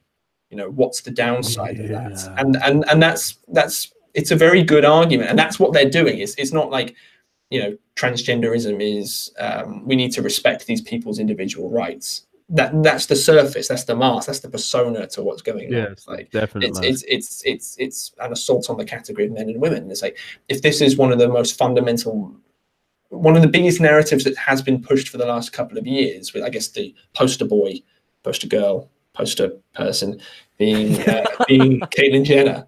You know, it's like suddenly this deity comes out. It's this man who has conceded and become a woman. You know, woman of the year. And a man. She was the anima. She was the anima that year. Yeah. Woman of the year. You know, it's like, what does that mean for our collective relationship with the anima and animus? What are they doing up here to each other? And what are we feeding into them? What are they feeding down into us? It's like, considering that men and women are fundamental categories and are essential to the continuation of the species, it's, we can say we're in deep shit, I suppose. There's a lot to pass out. And, you know, you take the MGTOW guys, and they're like, I'm not having anything to do with women ever. It's like, well, okay, that's evolutionary not viable. So if you take the feminist or the radical feminist myth, because that word is so diluted, I don't even like to use it, the radical feminist myth, it's like, you'd also have no reason to breed. You know, we did a video on vegan gains more or less before. And it's like he's an interesting character that's appeared in the culture because he's so anti-children. You know, the anti-natalist idea. It's like, and why wouldn't you be? It's like what's the end result of a poor relationship between a man and a woman? It's like, well, you don't have children. It's an evolutionary dead end. So it's like, collectively speaking, we're going down a dead end, and that's not very nice. It's not very nice, people. And this is where it gets even more interesting, is that like, so the god and the goddess, you know, or Ares and Aphrodite, whatever the fuck you want to call them, like the divine couple. It's not like these are actually pushing these ideas. The contents that come off them are not the same as the archetypes themselves. The archetypes are so anonymous, they're actually so unconscious that in order to perceive them in their fullness, you'd have to see all angles of this. You'd have to see them from the MGTOW side and also see them from the alpha male side. You'd have to see all sides of that shit to see the man as it is. You'd have to see why he's a tyrant and the feminists hate him, but also why Jordan Peterson is like quite happy to bow down and prostrate and say, it's not obvious that you're devil. Like, it's so great. And to see that is to see the archetype in its full spectrum. And that's a really interesting problem, because what seems to be going on is it's not that the anima and the animus, or the god and the goddess, are in some weird conflict. We don't know if that's the case because we haven't dug deep enough. What seems to be happening is that, shall we say, the leadership or the cultural zeitgeist is focused on a particular projection coming off that. And so the neurosis is in us, which is fucking interesting, because the neurosis from these projections, as I described earlier, is always based in an inability for us to face our own ego, for us to project our shame back onto ourselves and say, this is why we're not good enough. Our inability to accept, okay, life didn't accept me because I wasn't good enough. I didn't raise to its standards. The inability for the woman likewise to do the same. It's like this type of things. So it's like, it's very interesting that the one thing I see uniting all this is a willingness to deny the ego, and that is also tied into this willingness, this desire to deny nature. And it's very scary the way that's going, because that's not going to be pretty the way it sorts itself out, you know. Yeah, it's like a collective sense of the ego being assimilated by the collective unconscious, which is in itself a form of unconsciousness, you know. And that is absolutely terrifying. Yeah, you're absolutely right. It's not, you know, the Greeks or whatever would have looked at it as the pantheon of gods are fighting it out, and you know that's a valid interpretation of it. But it's like our relationship with the anima and animus is frequently toxic amongst the population, and depending on the nature of that toxicity, you form a particular camp. You know, be that the MGTOW, be that the radical feminist types, you know, and as you said, it's absolutely right. The neurosis is in you. It's your relationship with the anima and animus, your ego's relationship. And that's that fascination idea as well. It's because gender politics is everywhere, is the fascination. Our collective ego, I suppose, which is like a nonsensical term, but most of our egos, if you add them all up, are absolutely fascinated by this. And because most of the time it's a toxic relationship. It's like, what would the optimum relationship look like? You know, and then it's like, well, you'd get into trouble for saying so, I think, in today's world. That's what's really weird. It's what's really weird about it. And like, this is where it gets even weird. I guess we get into the paganism thing slightly here, is that you have the anima and the animus, you have the god and the goddess, and they're almost like the yin and yang, masculine, feminine powers, and they're actually so abstract. And Jung claims they're actually real, like they're real, autonomous, separate from us, but they're so abstract that we don't even get to perceive them directly. It's almost like the pagan worldview perceives the projections. So you'd have like Aphrodite, that's one projection of the anima. You'd have Hecate, that's another projection of the anima. You'd have Sophia, that's another projection of the anima. You have Medusa, the devouring mother, that's another projection of the anima. They're coming off this super force. So now you have a hierarchy of gods, or not even a hierarchy, a layer of gods that are coming down, which is fucking crazy. Like, that's utterly insane, because then the drama that you can bring to life is the sort of projections, and that's almost all you can see. I think Jung does say later on that that's pretty much as far as most people are ever going to go. Like, to go further is to risk insanity, or almost guarantee it, or something like that, which is just an amazing idea. And I guess what seems to be going on right now in the world is, as you said, yeah, like some strange type of conflict where it's like, what is the right way to do? What is the right way to balance those masculine and feminine forces? And maybe it's more about getting based. Well, this is where I like individualism. I'm trying to keep my own stuff out of it, but it's like, I think it was Edward Edinger, one of the leading Jungian scholars. I don't know if he's dead yet, actually. He's a crusty old man. No, I think he's alive. But he's very crusty old man. Very, very nice man, though. He did a lecture series on Aion as well, like 20 years ago, I think. But he said that individuation was the myth of the modern man. Like, that's absolutely fascinating. It's like, well, maybe the solution isn't the geopolitical. Maybe the solution isn't to call up your local radio station and have a go at people because you perceive womankind as such to have this role. It's like, maybe you should go inside yourself. And, he's fairly abstract in this, but Jung's psychotherapeutic practice does provide some indications as to how you can do this. Fix your own relationship and figure out exactly what your projections are. Is that what's actually real, or is it a projection? That's how I deal with the anima and animus. It's like they're the projection making factor. It's like this is like a bit of me that you can see. There you go. And that's all I have to say on this particular topic, because we've run for an hour on one page of Aion. So there's so much more I want to say about this. There's one thing I wanted to say there. Fuck, I lost it a little bit. Yes, the dark side of individualism is something that people, I don't think, talk about enough. Is that in this world where individualism is actually of premier, it's the century of the self, as some guy said, and you wouldn't think it is, but it actually is. One of the dark sides of that is that you get told constantly that you can be whatever you want to be, and one of the dark sides of that is that you get situations where people deny the fundamental tyranny of being what you want to be, which is your nature. Your nature restricts you to what you are. Whereas the egotism or individualism, I want to be a super individualism. The most individual you can ever be is to defeat your own nature. I am so individual, I'm not even human.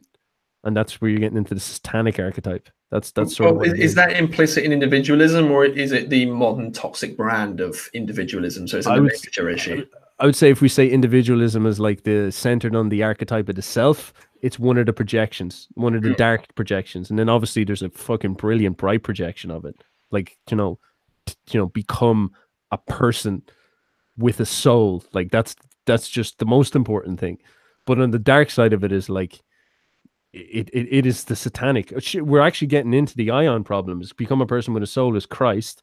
And the satanic side of it is like defeat everything about life and become this obsessed, arrogant monster. Like Satan. In which case, if that's the case, you've just laid out the conflict for the next Aion, which is the Christ integrating his shadow. It's like the two sides of individualism coming together. That's fascinating.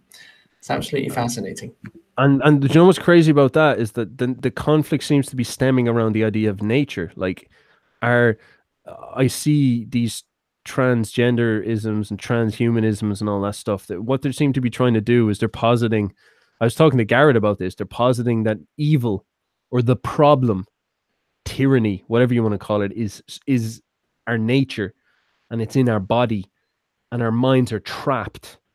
And we need to liberate our minds so that we can manifest our potential fully. That involves a fundamental distrust towards femininity, towards the great mother, towards Mother Nature. It says, Mother Nature, you're not good enough. It, like Christ says, if you, and Jung and Christ say, if you manifest the ultimate highest form of your nature, it will be better than anything because God made it. That's the fundamental idea there. But this other idea is the dark side of that, where nature is evil and we must defeat it because our reason is better.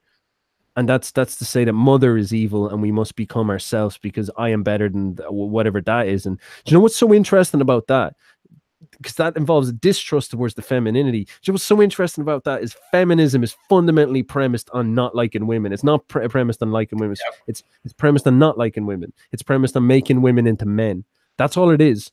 And that's a fucking crazy idea. Yeah, that is actually a switch up of the whole thing. It's like if biology is evil, and we have to suppress biology. Biology is Mother Nature. It's also the devouring mother too. It's the good one. Yes, yeah. And it's a monster. It's a monster. But it's still femininity as such.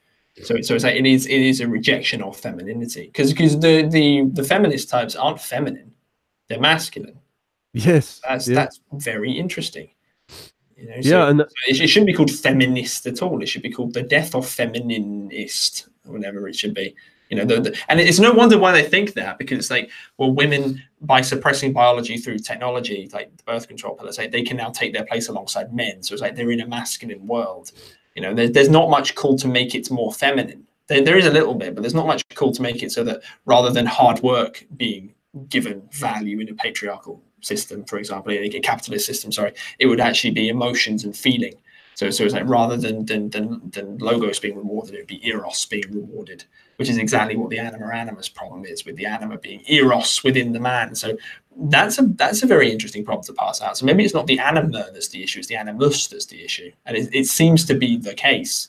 But it's almost like the patriarchy good. We take our place in the patriarchy rather than patriarchy bad.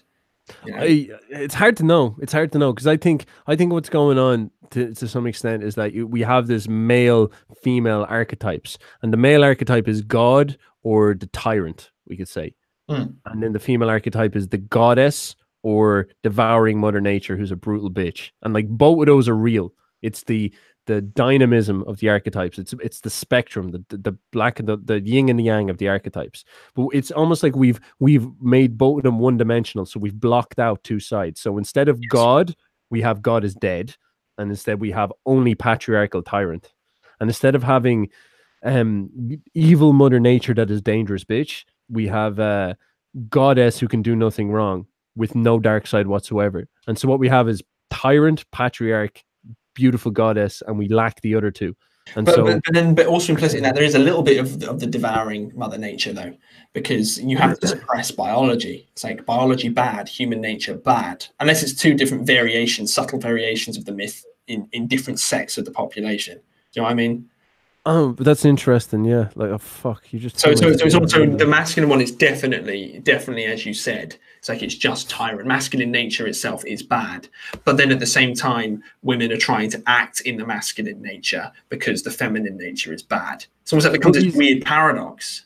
Yeah, it's the paradox is the key of it, because these two sides that are denied still exist and are super powerful, but they're just in denial. Yeah. So I guess the thing is that we do is we blame the problems of our nature not on Mother Nature, on the goddess. We blame it on the patriarchy, which is retarded, because that's not the source of the problem. And then likewise, blah blah blah blah blah, we think the solution is in the patriarchy. The solution is here. Oh yeah, we blame biological oppression on the patriarchy all the time. Women only behave like women because of the patriarchy telling them to keep them in line. So what they've done is they've taken fundamental female nature, blamed that the patriarchy is the one that's caused that. So they've taken all of biology and then they placed over the top culture or the evil tyrant king, and that way they can attack biology but through the mask. It's not going to work. But it's almost like that's the way their minds look at it. That's the ideological viewpoint. It's like one-sided to each way, good or bad. And you don't see the bad sides to either, including the individual, actually, which is interesting, because as you've got the male and the female, and it's like that manifests in the individual, which is Christ and Satan at the same time, is fantastic. So you have a little bit of Satan inside of you. We've been going for over an hour. I think we should wrap this up. Okay, well, I think we should read to the end of that paragraph, to say the least, and then we've got a lot of questions. So sweet. Okay, all right, if anybody's got questions, please write them in the chats now and we will answer them afterwards. We're going to just read through this last chunk now. Cool. Thank you very much.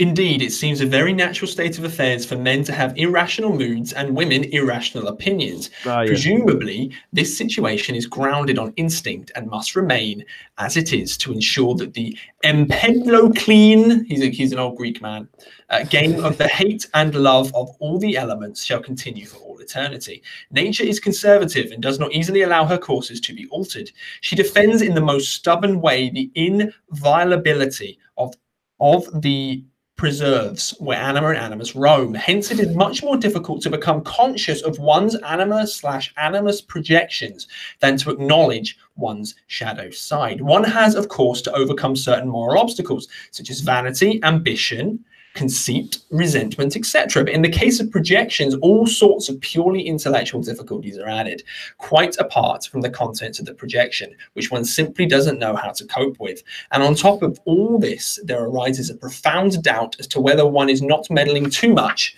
with nature's business by prodding into consciousness things which it would have been better to leave asleep. Dun, dun, dun. That's so much in there, man. I'm actually gonna only pull up one thing, and I think we should riff off that and then close it off with questions. All right. So Cool.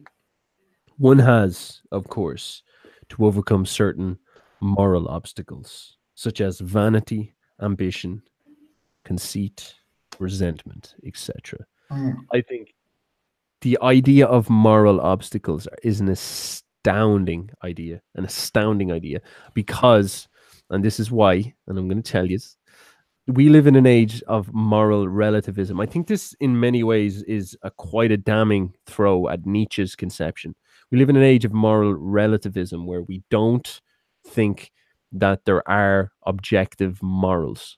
Okay. And what Jung is proposing here is that in order to achieve maximum psychological potential, so as I said before, you've got your problem where you've got your nature, and you have to try deal with the fact that your nature is kind of chaotic. There's something wrong. And so some people are like, right, what I'm going to do is I'm going to intellectualize and change it with technology and stuff like that. Jung says what you have to do is you have to build your psychology. So he says build a mindset in many ways. And he says that the obstacles or the tools in many ways, the paths, the way that you get to your highest potential is actually moral. That's what he means by moral. So, for example, the shadow involves you having to be humble. That's a virtue. That's a moral. It's a psychological attitude. That's a crazy fucking idea, because Jung is giving this a very based way of looking at morality as actually pragmatically real. Like, he's almost making it at the very least pragmatic, maybe even objective to an extent. Is that everybody who deploys humility with their psychology will see advancements in the quality of their psychology and will lead to a higher level. And that's a quite moral base for why things like virtues and whatnot would have appeared. Like all of these ones that he lists: vanity, ambition, conceit, resentment. Like you're like, wouldn't it be easier just to be like a super arrogant badass that like wins at everything? And Jung is sort of saying that you don't become a winner unless you deploy these emotions in your favor. Unless you take these moral efforts to understand why you're wrong, why you might fail, your weak sides and all that. The tools that you need to conquer your unconscious will make you a great person. And therefore, why don't we deify these tools? And I think Jung is suggesting that in the past we did, only unconsciously. The virtues of Christianity, for example, may have been the deifications of psychological tools that help us defeat the world or defeat ourselves or defeat our nature. No, not even defeat. Tools to deal with our nature, to ennobilize it and whatnot. I think that is a super interesting idea. I think this is fundamentally what Jung is trying to say, and a lot of what I'm pushing at here when we're talking about, becoming a juicy young man, is that like Jung has been stolen a little bit by people who don't really get what he's trying to say. He's trying to say that you have a nature, and the game is to try win or to master or craft that nature into its most powerful type by using these moral tools and whatnot. So yeah, that was my riff, James. Yeah, this is absolutely fascinating because, Christianity is a very mysterious thing. It could be that there is a metaphysical reality and there is the Christian God who's listening to our prayers, whatever the nature of that may happen to be. We don't know. I don't know. And that would be, as Jung said at the beginning of this book, you'd be stepping out of line, right? He has no business doing that, although he might in his private life, who knows. But what we can say about Christianity is it is an evolved system of beliefs which allow us to live harmoniously together across time. So it's almost a pragmatic philosophy of the unconscious, which is really fascinating. It's like, there's nothing to throw away. So when he talks about moral effort, it's like, okay, what does moral effort mean?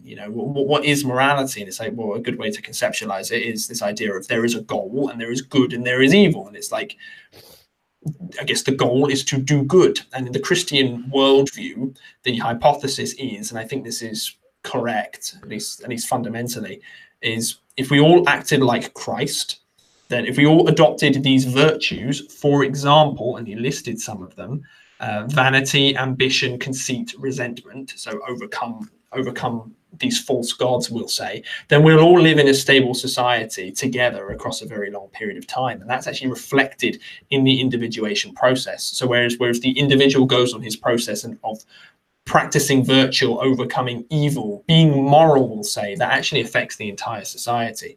And that's a terrifying idea, because it makes you the center of the world. That's why the kingdom of God is within you. That's why Christ is in you, which is really, really interesting. So I think that's one of the things he's getting at here, is basically a scientific proof of the pragmatism of Christianity, or not even necessarily Christianity. Obviously, there's the context of this book, but that particular process of exerting moral efforts to make yourself a more psychically healthy, stable person, to keep those projections under control, is the exact same idea played out in your own mind, the exact same idea as the Christian collective of we're going to be moral together to overcome the metaphysical evil. It's just exactly the same thing, just played out at different levels. So he's created a proof for Christianity in a way, at least on the pragmatic end. We could go down that rabbit hole and go all the way to the end, and you do go to metaphysical places, and it becomes incredibly compelling. It's amazing. This is what this book is, just so mind-blowing and fucking frightening as well, because we're talking about a evil force in the metaphysic that has a lot of power and a lot of sway over this world. But fundamentally, you're right. Like, it's such an interesting idea that you have that nature, and in order for you to redeem that nature and turn it into its most profound and powerful manifestation, is a gift to society and sorts out all the world's problems if you can get enough people to do it. That's a fucking amazing idea. And like, it is the foundation of individualism. And what's fascinating is that's considered a moral endeavor. It's the idea of morality, and the traditional Christian morals are what you need to do that, you could say. Maybe not Christian per se, but generally we say traditional morals per se. Just having a moral code, which seems to work. What's fascinating is that we have in this other camp, and what's getting pushed a lot in this modern world, is that we don't have a nature, and therefore we don't need to have a moral compass in order to deal with our nature. Instead, we're free to do whatever we want, and the only thing that is restricting us is our lack of technology in some way. And that's a really interesting idea, because the idea is that our creations are going to save us. Our creations are going to redeem us. So we've got this problem where we're like, oh, I want to be a girl. And so what I'm going to do is I'm going to get all these surgeries and take all these pills, and that's going to change me that's going to redeem me into the form that I want. That's that fundamental cathartic transformation. That's the resurrection. That's the redemption that I want. And it's going to be achieved this way. And the thing is that there's no moral conquest there. And so in many ways, it's amoral. In many ways, you could even push the idea of satanic in it. Like, that's what they would have meant when they say the word satanic. And this is why I think it's worrying to see the world so viscerally jump into these things without any hesitation. We don't really know the dangers of what we're doing, because we're denying psychology, human nature, mother nature, metaphysics, all this crazy stuff, and leaping forward into the pedestal of progress. And who fucking knows where that's going to go. But anyway, next week, I want to throw in just one quick line. It's like, we'll never end. Our collective myth is moving from Christianity to Faust. Is what a lot of this is doing. So whether or not it's a sinister conspiracy by the elites, or if it's just a natural thing that's occurring within our unconscious. But it reminds me, when you were saying like we need technology to transcend, I have to of course end with the flat earth. And the flat earth myth will say, you know, there is the earth and there is the dome over the earth, and what the elites are trying to do is use technology to break out of the earth, which is essentially reach transcendence. So we need technology to reach transcendence, which is fascinating. And technology is fundamentally a Faustian endeavor created by the scientific process, trying to build ourselves up from paradise lost up to the transcendent. So I thought I'd just drop the flat earth bomb in there, because we have to. Well, and see, that's a really interesting idea, is that in order to reach the cosmic world, the world of the gods, we need to build a tech that can break us out of this fallen world. But the counter ideal that no one believes in anymore, because no one believes in spirituality or metaphysics, is that if you can redeem yourself through this moral endeavor to a high enough level, like Christ did, or Buddha even, it happens. It happens in your consciousness. And so the path is counterintuitive. That's a fucking astounding idea that people don't take serious enough, because that means that you don't need technology. You don't need anything. And if you don't need anything to do this, bar your psychology, no one can ever take that away from you. Whereas your technology can be taken away from you, no bother. You do not own it. It's just lumps of shit that lie around that you form into stuff. And I'm not saying technology is bad, it's neutral, but the moral energy you apply to it is determines its madness. Fucking preaching, boys. Right, two chisel-jawed boyos just figured everything out. So that's our crack. See what happens when we're well-dressed. We fucking sort all the shit out in the world. It's fucking good shit. I'm going to read a couple of these questions for... Let's go for it. If there are any mean comments directed at me, I'd like you to read them out too, so I can respond personally. Who's that fucking British prick? I hate... Oh, no, sorry. That was the one I wrote. The stallion definitely has memeable potential. The stallion. Remember we talked about the stallion at the very start. Oh yes. Yeah, the stallion does have meme. He's like, I agree. Okay, here's one sort of directed at you. It's like, lol. He watches Carl, and then it's spelled Sargoon. Carl Sargoon. Sargoon of Akkad. Oh right, yes, of course. Carl Benjamin. What's your thoughts on that, James? So first of all, I don't watch Sargon of Akkad because Sargon's videos are too long for me to fit into my busy day. So I'm aware of the Sargon controversy regarding Patreon, which is why I brought that up.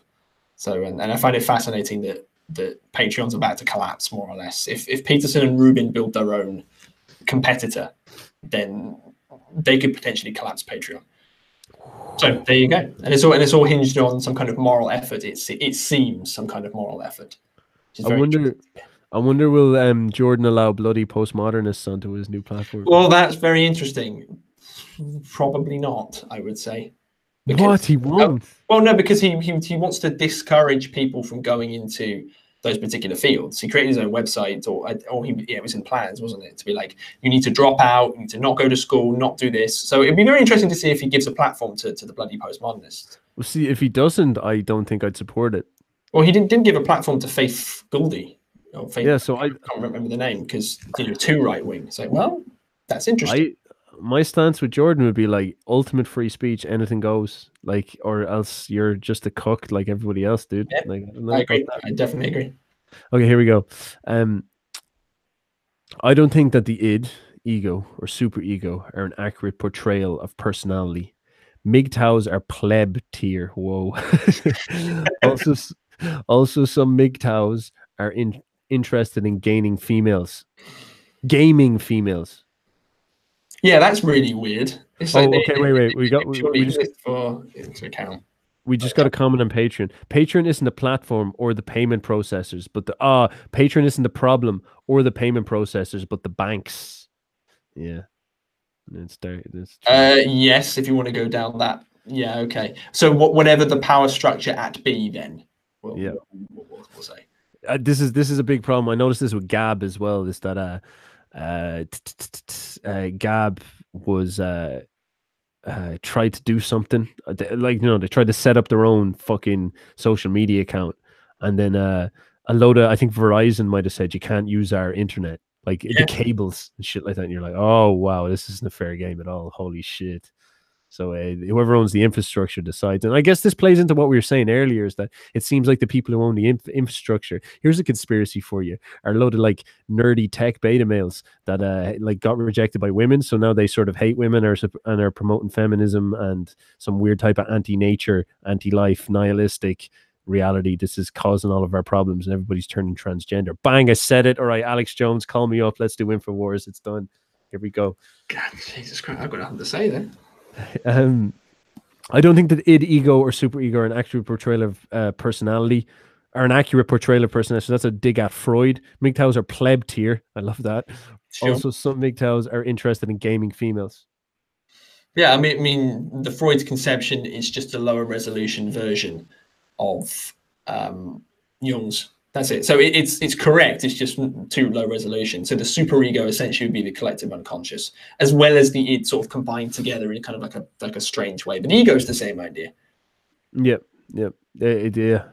I think accurate is a fair word to use there because it's not. It's I don't think it's specific enough. It's very reductionist. Freud's thing is that like we're literally just like a dick with like this set of morals and then this like self-interested fucking personality trying to sort those things out. I do think Jung does a better job.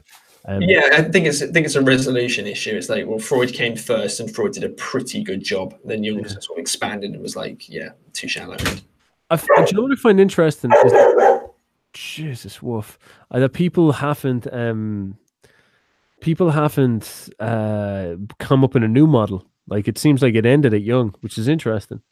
Yeah, so I really like the great men idea of history. Ralph Waldo Emerson talked about this, where it's like history doesn't, and this is quite I guess, a pagan power structure idea, quite a Nietzschean idea, where it's like history and ideas and advancements will cluster around specific elite individuals. So that actually seems so. Psychology actually got a few of them. Psychology's not been around very long. They've had Freud, who actually made it into the damn Western canon. Like he's like one of the most recent people, and then you had Jung in there too, and it's like those two seem to hit it, and then no one has been able to reach his level to continue it. So it's like, how the hell do you continue that? Apart from us, of course, because we're updating for the modern world. Yes, how the hell are you meant to continue that unless you are some kind of god tier genius? If Jung had to understand all the previous philosophers to understand it, the next person along in this age of distraction has to understand all the previous philosophers plus Jung completely. It's like the closest we have at the moment in the public eye, who does nowhere near to the level of Jung, would be a Peterson character. It's like people consider him to be a small deity in the culture. He's like the wise old man type, right? Yeah, yeah. He is nowhere near there yet. Yeah, he is actually on that level, but like, I think history will show him not to be quite as prominent as we see him now. I think he's just a hit on, like, he's so based that he is so jarring to the common culture, and he's so articulate and well based in science that people find it very hard to like beat him, I guess you could say. He doesn't put forward new ideas like Jung does. He's a synthesizer. He's he's a teacher. I will agree that, yeah, he doesn't seem to forward front much new stuff at all. Like he more puts it together very, very well. Like he sees things that other people couldn't. But something I had to say about Jung, I do think an interesting thing about, I guess, Jung and Freud is that, as I said, all of their work is first principles in the idea of human nature. And since around about their time, like Jung died in the 60s. The 60s was like, that was the end of human nature. It became blank slate theory, and that was everything after that. Okay, so MGTOWs and pickup artists. Have you heard the trend that many of the pickup artists, the guys who go out and they try to fuck women, they try to seduce women, they have turned into MGTOWs? Have you heard that? No, I haven't. I thought you would think the two would be at odds with each other, considering it's men going their own way. Are you going to say they're only using women for a particular service to themselves, and that's it? There is quite a few of them that are switching from being pickup artists into being MGTOWs. That's very strange. I guess, is that because random sex with random people isn't gratifying? Like, color me shocked. I have no idea. Like, some of them, for example, like one of the guys I saw talking about it said he got an STD and he didn't know about it. It was like gonorrhea. It was like bacteria. It wasn't anything serious, you know. And he gave it to like 3 girls before he got the results back, and then he felt really ashamed. So he said, "I'm never gonna have sex again," or something like that, or like, "I'm not gonna, have a lot of sex from now on." And stuff like that's going on. It's like a weird form of moral guilt. It's almost like a feminist moral guilt. Something like that. It's what the feminists wanted. Is it prominent enough to be worthy of note, or is it just like a few isolated incidents? Maybe not. I have heard of it though. I have heard that it's in the woodwork that you're getting these, like, I think the thing that happens with pickup guys is that they go in this binge, and then they get like the power over women that they've always wanted. You know, like that's the sort of idea. Like, it's like you're decrepit, and then you like get the power to seduce. You become a man of sex worthy demand, a juicy chisel jaw boyo like yourself and myself. Yeah, like me. I mean, keep going there.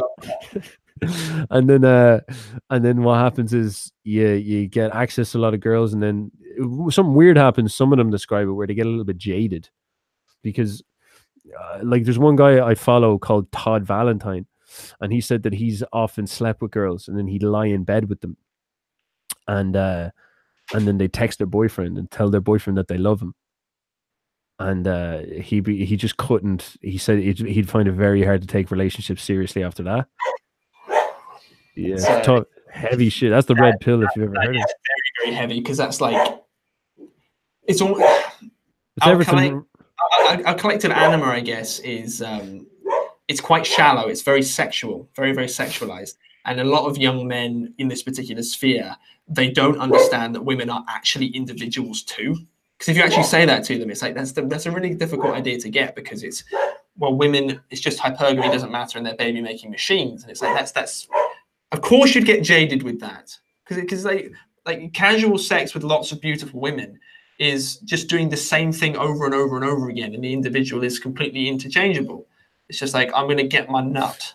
It's like, well, sure, go get your nut, but that's not stable and long lasting, and it's also not correct.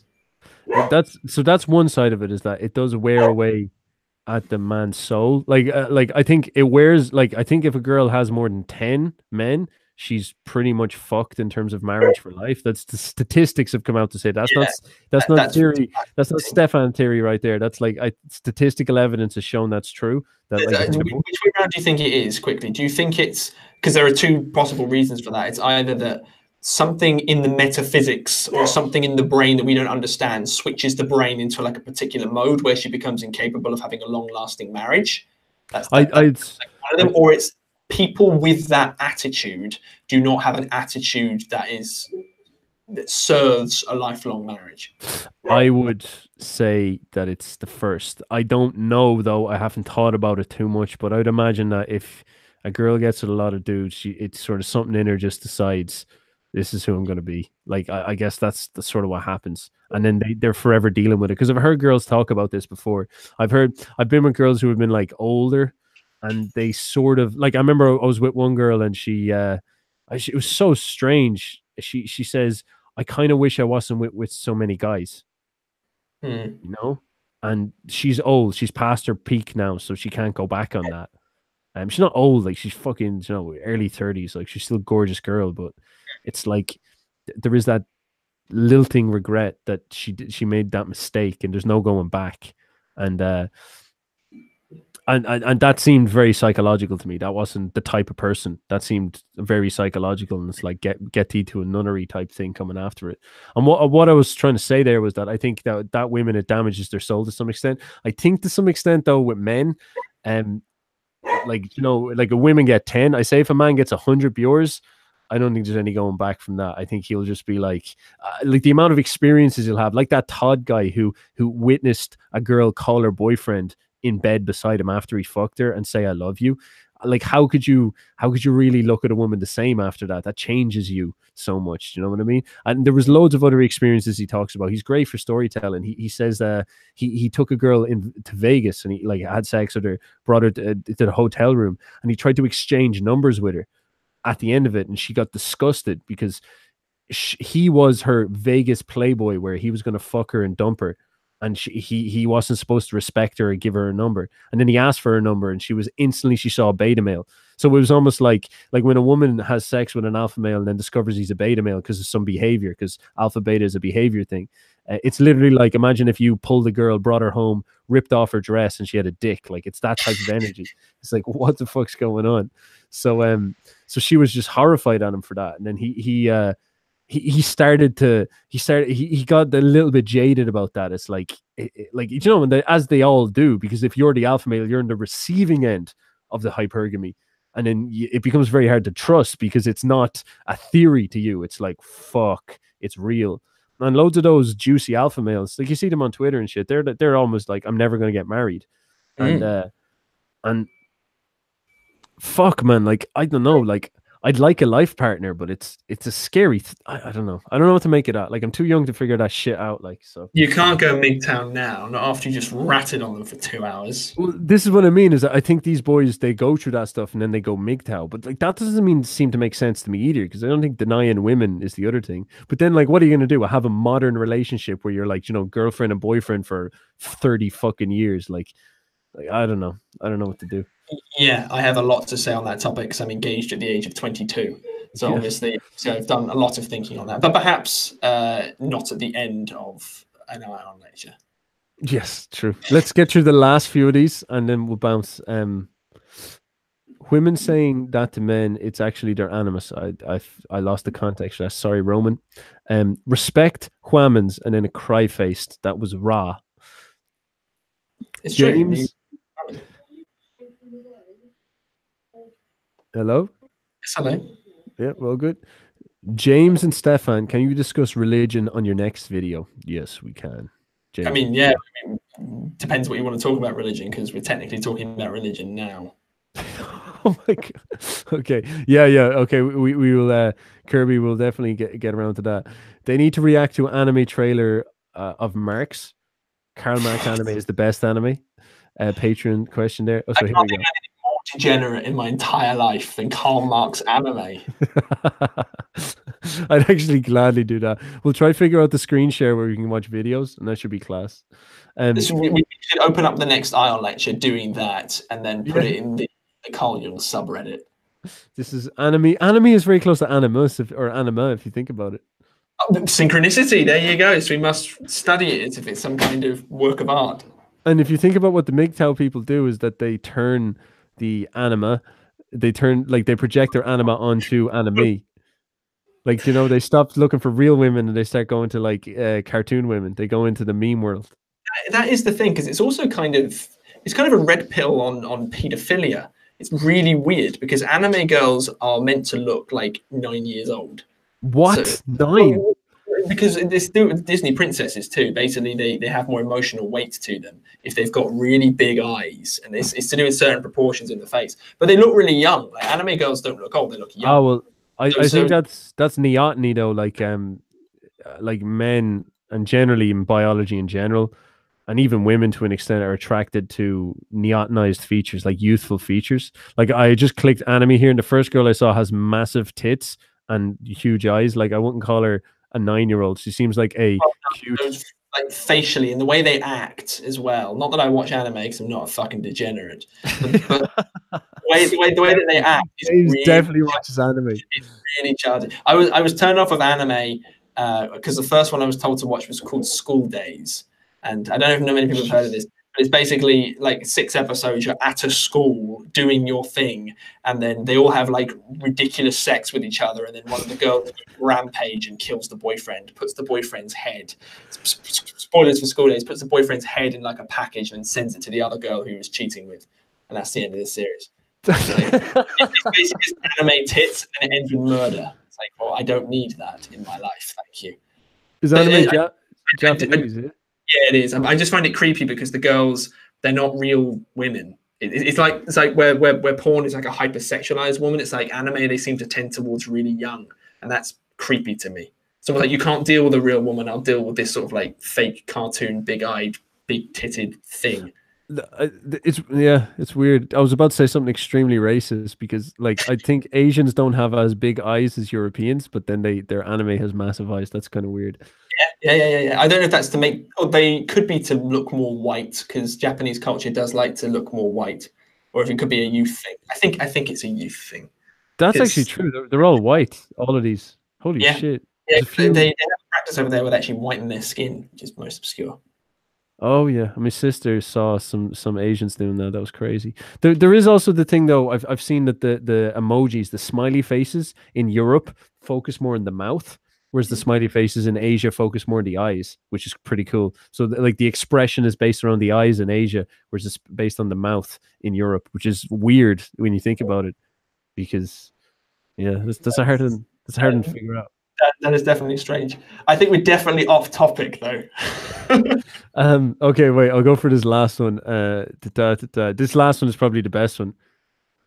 Anime is very traditional. You're just like fuck you, James, and your fucking thoughts. Okay, so here's the last one, and then we'll close it up. Talk about Alex Jones getting caught watching transgender porn. Am I good? You're gonna have I'm gonna have to look that up. hang on, I'm pretty sure I know what this is. This is where like he pulled up his phone or something, and it had like porn tabs open, and he's like he was only watching it to monitor the situation or something. It was either that or it was an accident because he's always got porn popping up on his phone. I mean, I'd love that to be true. Like, I'd love him to just be a filthy porn addict. Well, okay, so it's very easy to hide sexual fetishes, first of all. Very, very easy to hide it because people don't know you, right? And a lot of modern conservatives aren't conservatives. It's like the Jordan Peterson definition of truth. They're not acting out moral virtue. They just say that they do. So in many ways, they're no better than the leftist types. So, you know, if Jones likes to touch himself, go for it, man. Okay, wait a second. So the title of this article is InfoWars host Alex Jones caught looking at transgender porn despite anti-trans. Nah, it's eagle-eye viewers. Yeah, I mean, if he wants to look at transgender porn, that makes him a hypocrite. It lowers his status in my eyes, and I won't be joining him. That's it. Okay, cool. Transgender anime porn by any chance? No? Take it. I mean, yeah, that makes it fine, of course. I don't get this. I don't get. There's also my brother recently informed me that he has friends who watch not just anime porn, but child anime porn. And what the fuck? Smack them motherfuckers. They're conservative, and in their free time they'll watch child anime porn. It's like, what is it with anime and porn, and then trans and porn? And what do you mean child anime porn? That sounds fucking twisted. What? Yeah, hentai is anime porn. By the way, this video is getting demonetized immediately. Hentai porn. Hentai is another word for anime porn. So it's got another name to it, which is specifically anime child porn. Oh, for fuck's sake, dude! I didn't know that was a thing. What? Yeah, it's the next step. It's like when you study porn addiction and what porn does to the brain, it's always escalating fetishes because your dopamine system burns itself out because it's a strong stimulus. You need more to get excited. So of course, that's maybe what Alex Jones is doing. He started on normal porn, now he's on the trannies, and then he's of course, and then he's going to be on the anime transgender porn. That's sort of what happens when you're like into Satan and shit. You're like, well, where the fuck do we go next? It's like, well, transgender porn. Who knows, man? Jesus. This has been such a festive Christmassy episode. This is to be honest, like, it may seem like we're off topic, but a lot of this stuff, like, if we were to dig into that stuff, a lot of that stuff would focus on neuroses surrounding the drama of the anima and the animus. So that's how I maintain the integrity, and of course the academic and intellectual integrity for all those professors that will be studying this. This is just two juicy boyos reading a book. That's all it was. Two juicy boyos reading a book, giving you some insights. I hope you enjoyed it. Potato camera over here, James and the other. Tell us your comments below. Subscribe. I will send some links at the bottom. If you'd like to support us, you can support James. You can check out his channel, check out his Twitter. You can support me on Patreon, PayPal. I might even drop my email list for some of you lucky motherfuckers who want to learn more about Huaman. And James, have you any last comments before we bounce? Because we'll have to do more anime next week by the sound of it. Yeah, first of all, Merry Christmas. I love you all. Second of all, make sure That's the least passionate Merry Christmas I've ever seen it. Merry Christmas, love you all. You fucking child porn watching degenerate motherfuckers. I've been burned. Now I need to go watch some proper conservative stuff after this, like Roger Scruton. Roger Scruton, the English conservative guy. What we're gonna say is pick yourself up a nice Carl Jung and Stefan and James themed Christmas present, which would be this book, and we will leave a link to it in the description. Whether or not you're in the UK or in the USA, you should pick it up for yourself. Have a nice Carl Jung themed Christmas. It's the gift that keeps on giving. And make sure you don't support Stefan's Patreon and instead support mine, because you actually get perks with mine, whereas when you're just sitting there like, yeah, actually, I'll read your dreams for you if you give me like $300 a month or something obscene. Don't get fooled by my Patreon. I say I have a private group, but like I literally don't use it. So I'm going to link it to James's instead because then I'm at least offering something. But you can support me for like €300 a month or something for like, I don't know, just for the whims. I'm sure I'll be sound to you, like, you know, it'll be grand. Thank you very much, people. It was great talking to you all in the chat and all that. Be sure to tune in around about this time next week, and we will continue on our odyssey into the deep, dark underworlds, overworlds of the collective unconscious. James, thank you very much, sir. Thanks, sir. Appreciate it. Bye bye. Bye bye.